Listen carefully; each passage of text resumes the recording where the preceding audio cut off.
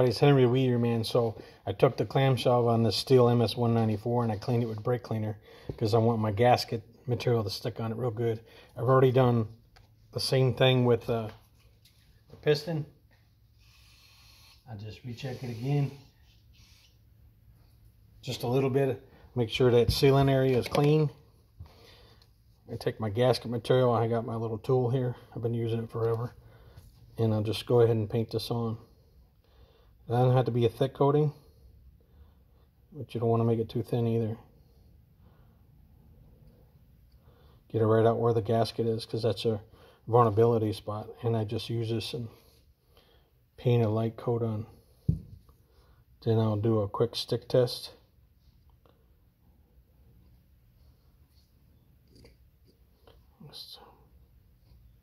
I like this stuff, this particular product, because it doesn't dry real fast on you. I've used some that you had a short work period time and it made you rush. This doesn't make you rush. At 600 some degrees it's rated to. And good luck with it. You know you got a contaminated surface area because as you're putting it on, if it is not clean right, it will not stick to it. You want to get a good seal because you don't want no gases coming in or going out. They should be going one spot only. There's a little screw in on this that shows you what direction it goes. That goes towards the clutch side. Does not go towards the flywheel side.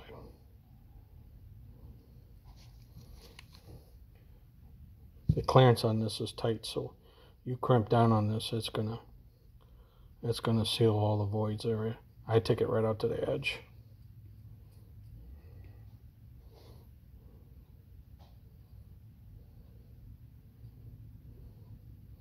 My tool is, I like the way my tool works.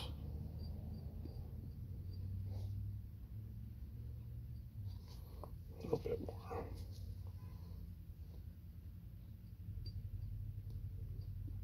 Okay, I got it. Make sure I got no excess.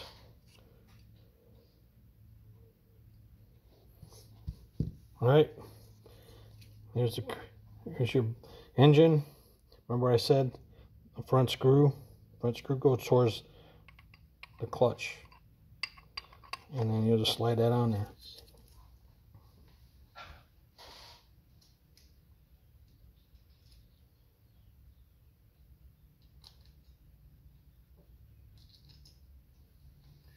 This is an OEM cylinder I bought for a good price. You have to pre-start the screws because they're not threaded. The screws thread them.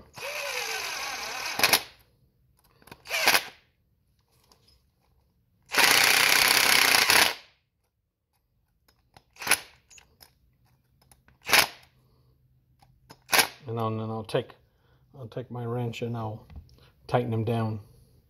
And there you go, and I got a good squish all the way around. I got a good amount of sealant coming out. Should do a good job pressure testing. I don't put it on my rubber seals. Some people do. I've never had a problem with that. They should seal in the case and on the shaft. I see people trying to do that, but I don't know how you keep them clean when you lube them up. So I don't know. I haven't tried that out yet, but this is how I've been doing it. And I haven't had any issues. Already Henry the Weeder Man out.